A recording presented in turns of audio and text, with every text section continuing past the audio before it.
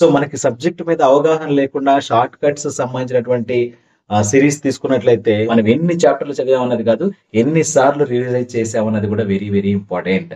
చదవమన్నారు కదా అని చెప్పేసి షెడ్యూల్లో మొత్తం నైట్ 2 గంటల వరకు టైం షెడ్యూల్ వేసుకొని పొద్దున్న 4 గంటలకు లేవాలి అని చెప్పేసి మళ్ళీ షెడ్యూల్ స్టార్ట్ చేస్తే ఓన్లీ 2 అవర్స్ పడుకోవాలి అనుకుంటే మాత్రం 1 వీక్ చదువుతారు, సెకండ్ వీక్ అంతా హాస్పిటల్లోకి వెళ్తారు, ఇంకా ఎక్కువ అయితే ఇంకో 1 మంత్ రెస్ట్ తీసుకోవాలంటారు. సో టైం అయిపోతుంది, ఎగ్జామ్స్ దగ్గరికి వస్తాయి, రైట్? సో దగ్గర ప్రాక్టీస్ బుక్ ఉంది కదా అని చెప్పేసి మీరు దానికి సంబంధించినటువంటి ఇన్ఫర్మేషన్ ఏమీ వినకుండా, అంటే either videos or offline or online, ఎలాగైనా సరే మీకు దానికి సంబంధించినటువంటి ఇన్ఫర్మేషన్ ఒకసారి విన్న తర్వాత అప్పుడు మీరు ఆబ్జెక్టివ్ చేయడానికి అయితే ట్రై చేయండి. హరీబరీగా ఏది కూడా స్కిప్ చేయొద్దు.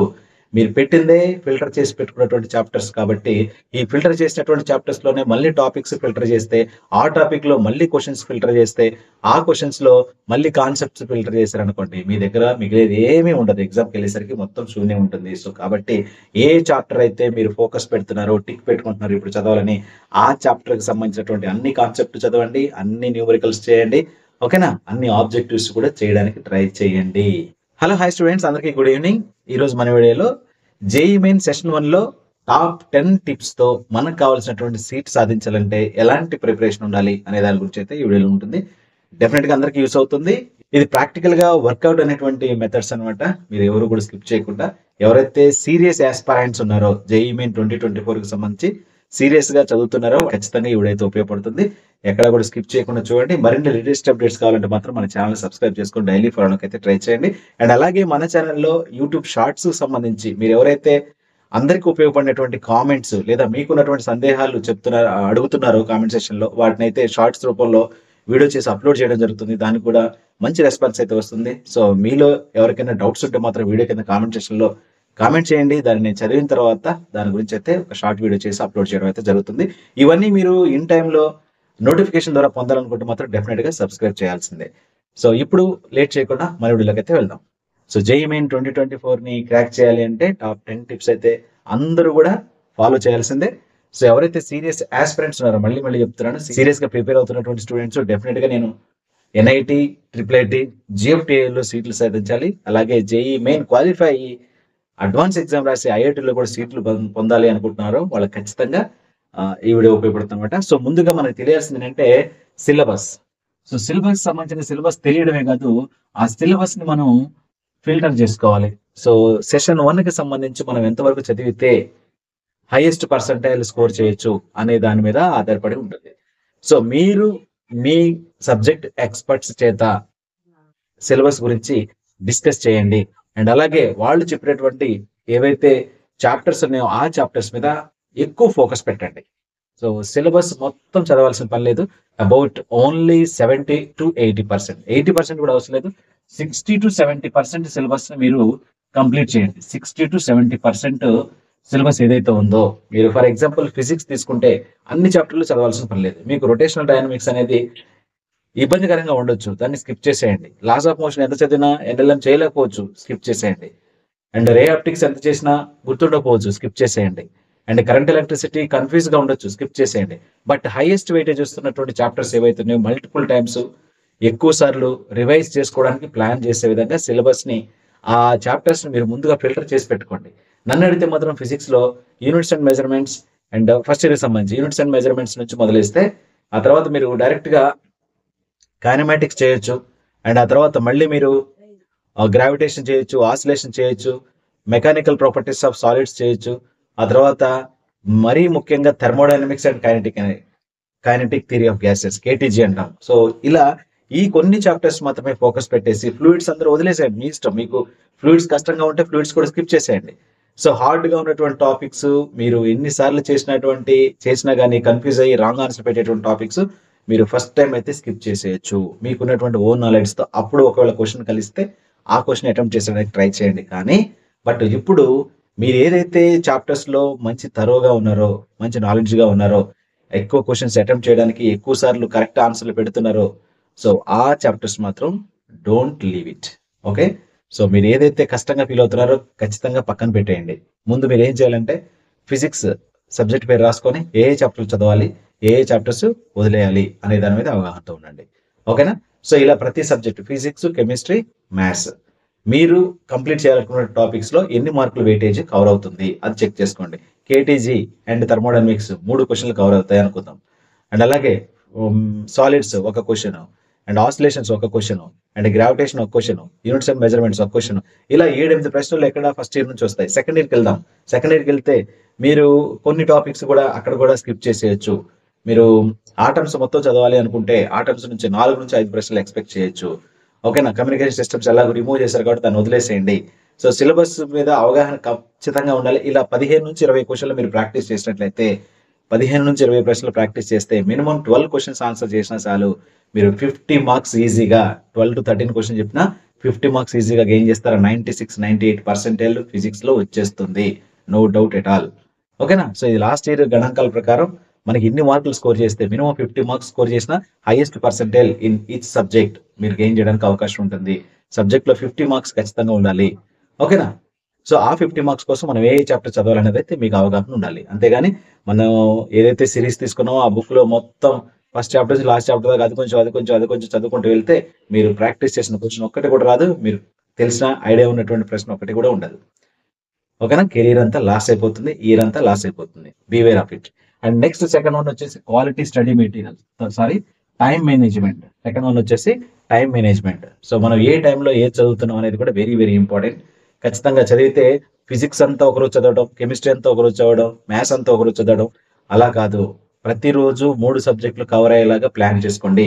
ఎవ్రీడే 3 సబ్జెక్ట్స్ ఇలా ప్లాన్ చేసుకోండి. Maths, physics, chemistry everyday 3 subjects చదవాలి. 3 డిఫరెంట్ చాప్టర్స్ మీకు ఏదైతే ఇప్పుడు నేను చెప్పా కదా టార్గెట్ చేసిన చాప్టర్స్ ఉన్నాయో ఆ చాప్టర్స్ ని ఎవ్రీడే చదివేలాగా ప్లాన్ చేసుకోండి. రైట్? సో అలా చేస్తే మీకు కాన్ఫిడెన్స్ లెవెల్స్ పెరుగుతూ ఉంటాయి అనమాట. ఫిజిక్స్ చదువుతున్నంత రోజంతా మ్యాథ్స్ గురించి ఆలోచన వచ్చింది అనుకోండి, మ్యాథ్స్ చదవాలి కాబట్టి ఫిజిక్స్ ని మనం అంత ఫోకస్ చేయలేము. మ్యాథ్స్ చదువుతున్నప్పుడు మొత్తం మ్యాథ్స్ చదువుతున్నాను అనుకోండి, ఫిజిక్స్ ఇంకా కాలేదు అని చెప్పేసి ఆలోచన వస్తే అప్పుడు మీరు మ్యాథ్స్ కూడా పర్ఫెక్ట్ గా చేయలేని పరిస్థితి వస్తుంది. కాబట్టి ఎవ్రీడే 3 సబ్జెక్ట్స్ ని కవర్ చేసేలాగా ప్లాన్ చేసుకోండి. అలాగే quality study material. So study material అనేది వెరీ వెరీ ఇంపార్టెంట్, చాలా కీ రోల్ ప్లే చేస్తుంది అనమాట. సో మనం ఎక్స్ప్లెనేషన్స్ అనేది వెరీ ఇంపార్టెంట్. మనం ఏ క్వశ్చన్ ప్రాక్టీస్ చేసినా, ఏ సబ్జెక్టు ఏలో టాపిక్ ప్రాక్టీస్ చేస్తున్నా కానీ దానికి సంబంధించినటువంటి ఎక్స్ప్లెనేషన్స్ మనకి కీ రోల్ ప్లే చేస్తాయి అనమాట. ఈజీ ఎక్స్ప్లెనేషన్స్ ఉంటాయి, డైరెక్ట్ మెథడ్స్ ఉంటాయి, షార్ట్ కట్ ట్రిక్స్ ఉంటాయి. ఓకేనా? సో మనకి సబ్జెక్ట్ మీద అవగాహన లేకుండా షార్ట్ కట్స్ సంబంధించినటువంటి సిరీస్ తీసుకున్నట్లయితే మనం ఏం చేయలేము. అది ఎలా వచ్చిందో తెలియదు, ఎలా చేశారో తెలియదు. సో మినిమం మనం ఒకసారి చదివేసి ఉండి దానికి సంబంధించినటువంటి ఇన్ఫర్మేషన్ మొత్తం తెలిసి ఉంటే షార్ట్ కట్ ట్రిక్స్ తీసుకుంటే you will get in. But otherwise it was not useful to you. కాబట్టి ఏ మెటీరియల్ అయితే చూసుకుంటున్నారో ఆ మెటీరియల్ మాత్రం ఖచ్చితంగా మీరు ఒకసారి స్టడీ చేయాల్సిందే. అంటే ఇది మనకి వ్యాలిడ్ అవుతుందా లేదా, అందులో ఉన్న సొల్యూషన్స్ మన రేంజ్కి తగ్గట్టు ఉన్నాయా, నా స్థాయికి తగ్గట్టు ఉన్నాయా లేవా అని మీకు మీరు చెక్ చేసుకోవాల్సిందే. అది క్వాలిటీ మెటీరియల్ సంబంధించి. అండ్ ఆ తర్వాత regular practice, it is most most important. Regular practice అనేది వెరీ వెరీ ఇంపార్టెంట్. మీరు ఎలాంటి సెషన్ లో ఉన్నా, ఎలాంటి డేస్ లో ఉన్నా, ఎలాంటి సిచ్యువేషన్ లో ఉన్నా ఆ రోజుకు సంబంధించినటువంటి ఏదైతే మీరు టైం మేనేజ్మెంట్ పెట్టుకున్నారో ఆ రోజుకు సంబంధించినటువంటి పోర్షన్ మాక్సిమం అంటే మాక్సిమం కంప్లీట్ చేయడానికి ట్రై చేయండి. ఫర్ ఎగ్జాంపుల్ ఈ రోజు మ్యాథ్స్ లో ఒక చాప్టర్ సంబంధించినటువంటి ఎక్సర్సైజ్ మొత్తం చేయాలనుకున్నారు, దానికి సంబంధించిన ఆబ్జెక్టివ్స్ మొత్తం చేయాలనుకున్నారు అనుకోండి, ఆ పర్టికులర్ 2 అవర్స్ టైం ఏదైతే మీరు పెట్టుకున్నారో ఆ 2 అవర్స్ లో చేయలేకపోతే అది పెండింగ్ అయిపోయి మళ్ళీ నెక్స్ట్ 2 అవర్స్ వేరే మేనేజ్మెంట్ ఉంటుంది కాబట్టి మీరు దాన్ని కంప్లీట్ చేయలేదు. లేదా ఒక 1 వీక్ అంతా ఒక చాప్టర్ పెట్టుకుంటే ఆ 1 వీక్ లో చాప్టర్ క్లోజ్ చేయలేదు అనుకోండి, ఇంకా మనకి బర్డెన్ పెరుగుతూ ఉంటుంది. సో హరీబరీగా ఏది కూడా స్కిప్ చేయొద్దు. మీరు పెట్టిందే ఫిల్టర్ చేసి పెట్టుకున్నటువంటి చాప్టర్స్ కాబట్టి ఈ ఫిల్టర్ చేసినటువంటి చాప్టర్స్ లోనే మళ్ళీ టాపిక్స్ ఫిల్టర్ చేస్తే, ఆ టాపిక్ లో మళ్ళీ క్వశ్చన్స్ ఫిల్టర్ చేస్తే, ఆ క్వశ్చన్స్ లో మళ్ళీ కాన్సెప్ట్స్ ఫిల్టర్ చేశారనుకోండి, మీ దగ్గర మిగిలేది ఏమీ ఉండదు. ఎగ్జామ్కి వెళ్ళేసరికి మొత్తం శూన్యం ఉంటుంది. సో కాబట్టి ఏ చాప్టర్ అయితే మీరు ఫోకస్ పెడుతున్నారో, టిక్ పెట్టుకుంటున్నారో ఇప్పుడు చదవాలని, ఆ చాప్టర్ కి సంబంధించినటువంటి అన్ని కాన్సెప్ట్ చదవండి, అన్ని న్యూమరికల్స్ చేయండి. ఓకేనా? అన్ని ఆబ్జెక్టివ్స్ కూడా చేయడానికి ట్రై చేయండి. అండ్ ఆ తర్వాత నెక్స్ట్ వచ్చేసి conceptual clarity. Conceptual clarity. So ఇది కూడా చాలా చాలా కీ రోల్ అయితే ప్లే చేస్తుంది. కాన్సెప్ట్ తెలిస్తే కొన్నిసార్లు మనం ఆ క్వశ్చన్ మీద ఎక్కువ ఫోకస్ పెట్టకపోయినా ఈజీగా ఆన్సర్ చేయగలిగినటువంటి క్వశ్చన్స్ ఉంటాయన్నమాట. సో కాన్సెప్చువల్ క్లారిటీ అనేది ఉండదు. ముఖ్యంగా మనకి థర్మోడైనమిక్స్ లో చూస్తే ఫిజిక్స్ విషయంలో థర్మోడైనమిక్స్ సంబంధించి కాన్సెప్చువల్ క్లారిటీ చాలా చాలా అవసరం అనమాట. ఈ కాన్సెప్ట్ తెలియకపోతే కొన్ని బేసిక్ లెవెల్ క్వశ్చన్స్ కూడా, ప్రీవియస్ ఇయర్ క్వశ్చన్స్ చూడండి మీరు, థర్మోడైనమిక్స్ లో 2 క్వశ్చన్లు వచ్చేది 3 ప్రశ్నలు వస్తాయి. Thermodynamics and కేటీజీ. ఆ 2 ప్రశ్నలు కూడా మినిమం నాలెడ్జ్ క్లాస్ విని పెట్టగలిగేటువంటి స్టూడెంట్స్ కూడా ఉంటారన్నమాట. అంత కాన్సెప్చువల్ క్వశ్చన్స్ అయితే వస్తాయి. ఫస్ట్ లా ఆఫ్ థర్మోడైనమిక్స్ సంబంధించి ఈక్వేషన్ ఏదైతుందో DQ is equal DU plus DW అనేది ఇంటర్నల్ ఎనర్జీ కానీ వర్క్ డన్ కానీ heat energy supply to the system, ఈ మూడింటికి సంబంధించి ఏ సబ్జెక్ట్ చేసినా కానీ అక్కడ పెట్టగలిగేటువంటి ఆన్సర్ ఉన్నటువంటి క్వశ్చన్స్ అడుగుతున్నాడు. సో ఒకసారి చూసుకుంటే ఆ కాన్సెప్ట్ మీకు తెలిస్తే ఈజీగా పెట్టగలిగేలాగా ఉంటాయి అనమాట. కాబట్టి కాన్సెప్ట్ మీద ఖచ్చితంగా మీరు క్లియర్ ఐడియా ఉండాలంటే ఒకసారి క్లాస్ విన్న తర్వాత మాత్రమే ప్రాక్టీస్ చేయడానికి ట్రై చేయండి. మీ దగ్గర ప్రాక్టీస్ బుక్ ఉంది కదా అని చెప్పేసి మీరు దానికి సంబంధించినటువంటి ఇన్ఫర్మేషన్ ఏమీ వినకుండా, అంటే either videos or offline or online, ఎలాగైనా సరే మీకు దానికి సంబంధించినటువంటి ఇన్ఫర్మేషన్ ఒకసారి విన్న తర్వాత అప్పుడు మీరు ఆబ్జెక్టివ్ చేయడానికి అయితే ట్రై చేయండి. అదర్వైజ్ మీకు ఏమీ అర్థం కాదు. మీరు ఎన్ని ఆబ్జెక్టివ్ చేసుకుంటూ పోయినా సరే రేపు అక్కడికి వెళ్ళిన తర్వాత ఆ చాప్టర్ నుంచి పర్టికులర్ గా ఒక క్వశ్చన్ వస్తుంది కాబట్టి ఆ క్వశ్చన్ మీకు గుర్తుండొచ్చు, గుర్తుండకపోవచ్చు, ఆ కాన్సెప్ట్ మీకు రావచ్చు, రాకపోవచ్చు. సో కాబట్టి ఇలా కాన్సెప్చువల్ క్లారిటీ అనేది వెరీ వెరీ ఇంపార్టెంట్. అండ్ ఆ తర్వాత next revision strategy. So very very very key role play చేస్తుంది రివిజన్ స్ట్రాటజీ అనేది. మనం ఎన్ని చాప్టర్లు చదివామన్నది కాదు, ఎన్నిసార్లు రివిజన్ చేసామన్నది కూడా వెరీ వెరీ ఇంపార్టెంట్. ఎగ్జామ్స్ వరకు స్కెడ్యూల్ పెట్టుకొని, ఇప్పటి నుంచి స్టార్ట్ చేస్తే ఎగ్జామ్ వరకు స్కెడ్యూల్ పెట్టుకొని ఈ చదువుని మొత్తం మళ్ళీ డే 1 నుంచి ఆ ఎండ్ డేట్ వరకు చదువుతాము. మళ్ళీ డే 1 అది రిపీట్ చేయము, ఎండ్ డేట్ నాడు ఎగ్జామ్కి వెళ్తాము. సో మన మైండ్ మొత్తం కూడా శూన్యం. ఓకేనా? సో రివిజన్ షెడ్యూల్ అనేది వెరీ వెరీ ఇంపార్టెంట్. సో అందుకని మనకున్నటువంటి సిలబస్ ని పర్టికులర్ టైం వరకు కంప్లీట్ చేయాలి. మళ్ళీ కమ్బ్యాక్ వెనక్కి వచ్చేసి రివిజన్ చేయాలి. లేదా ఇంకా స్ట్రాటజిక్ గా చెప్పాలంటే ఒక 10 డేస్ ఒక చాప్టర్ పెట్టుకున్నట్లయితే ప్రతి సబ్జెక్ట్ లోంచి ఒక 10 డేస్ 2 యూనిట్స్ చొప్పున పెట్టుకుని వెళ్ళిపోయారు అనుకోండి. ఆ తర్వాత 2 డేస్ ఆ 10 డేస్ చదివినటువంటి 2 యూనిట్స్ మొత్తం కూడా రివిజన్ చేసుకోవడానికి అయితే time కేటాయించుకుంటే you will be expecting good results. ఓకేనా? మంచి రిజల్ట్స్ వచ్చేదానికైతే అవకాశం ఉంటుంది.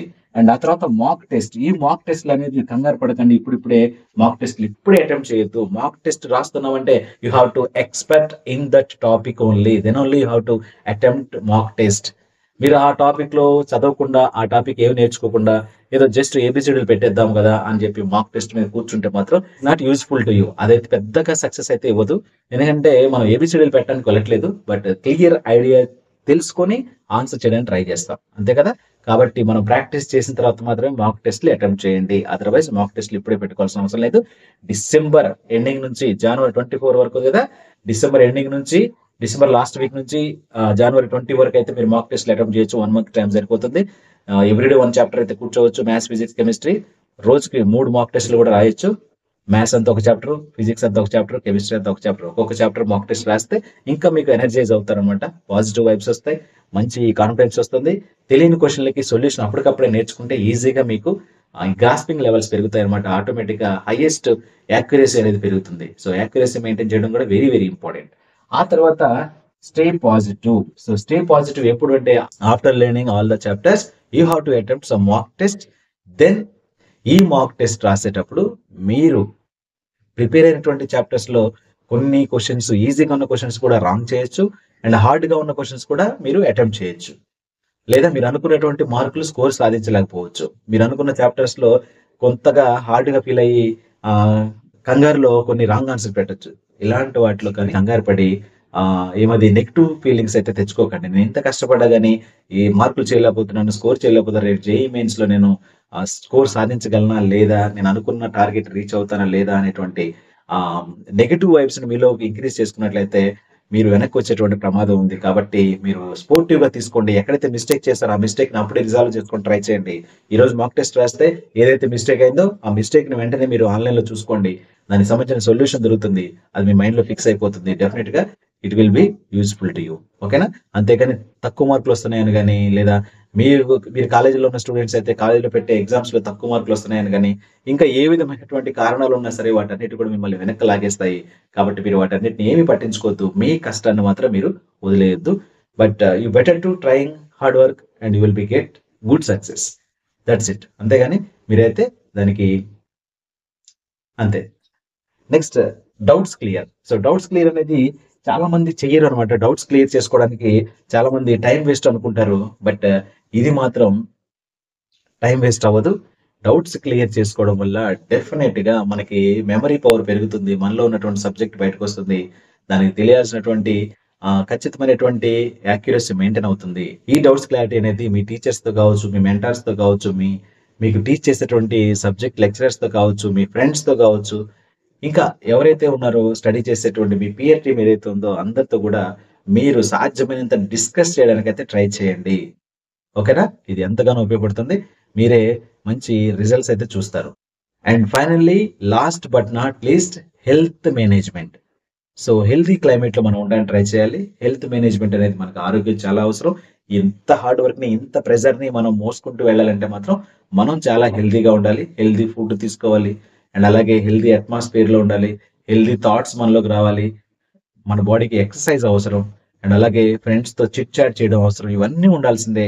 కాబట్టి హెల్తీ ఫుడ్‌తో పాటుగా హెల్తీ థాట్స్ గూడా ఉండాలి అంటే డెఫినిట్‌గా మీరు హెల్త్ మేనేజ్‌మెంట్ అనేది వెరీ, వెరీ ఇంపార్టెంట్. చదవమన్నారు గదా! అని చెప్పేసి షెడ్యూల్‌లో మొత్తం నైట్ 2 గంటల వరకు టైమ్ షెడ్యూల్ యేసుకొని పొద్దున్న 4 గంటలకు లేవాలి అని చెప్పేసి మళ్ళీ షెడ్యూల్ స్టార్ట్ చేస్తే ఓన్లీ 2 అవర్స్ పడుకోవాలి అనుకుంటే మాత్రం 1 వీక్ చదువుతారు. సెకండ్ వీక్ అంతా హాస్పిటల్‌లోకెళ్తారు. ఇంకా ఎక్కువైతే ఇంకో 1 మంత్ రెస్ట్ తీసుకోవాలంటారు. సో, టైం అయిపోతుంది. ఎగ్జామ్స్ దగ్గరికొస్తాయి. రైట్? సో, కాబట్టి healthy atmosphere and health management అనేది కూడా వెరీ, వెరీ ఇంపార్టెంట్. ఇవన్నీ మీరు పాటించండి. డెఫినిట్‌గా మీకు సక్సెస్ అనేది వస్తుంది. అండ్ ఇంకా మరిన్ని బోలెడు అప్డేట్స్ కావాలంటే మాత్రం మన ఛానెల్ సబ్స్క్రైబ్ చేసుకొని డైలీ ఫాలోయింగ్‌కి ట్రై చేయండి. ఈ వీడియో నచ్చితే లైక్ చేయండి. ఫ్రెండ్స్‌కి అయితే షేర్ చేయండి. అండ్ మీ ఫ్రెండ్స్ యొక్క వాట్సాప్ గ్రూప్‌లో మన ఛానెల్‌కి సంబంధించినటువంటి యూజ్‌ఫుల్ వీడియోస్ అన్ని కూడా షేర్ చేస్తూ ఛానెల్‌కి కొంత సపోర్ట్ ఇవ్వండి. I'm wishing you very, very all the best. Thank you.